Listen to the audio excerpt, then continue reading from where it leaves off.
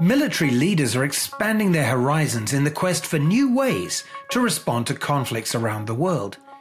They need to outsmart adversaries while also being more nimble in how they manage battlefield situations, with lower costs in terms of both casualties and expense.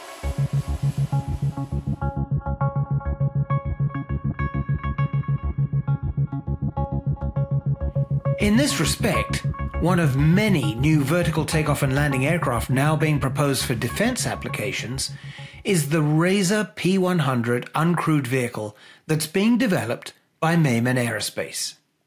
The design is a spin-off from the company's earlier speeder concept that could operate with a pilot on board for possible civilian use. The company has been conducting flight tests with a prototype of the Razor in remote parts of Southern California.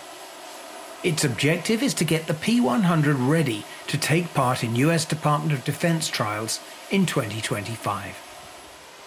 The P100 is intended to carry up to a 100-pound payload, including items such as rations for troops and ammunition, and with a range of around 210 nautical miles.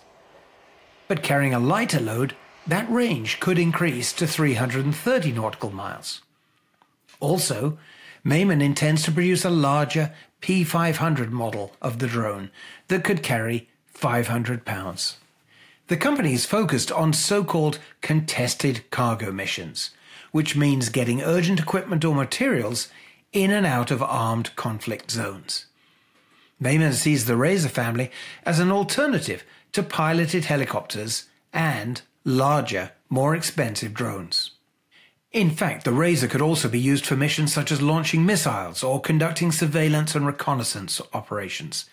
Mayman has tapped its Skyfield operating system to allow the drone to fly in environments where no GPS guidance is available. This technology could also help military commanders take control of multiple drones in a complex battlefield environment.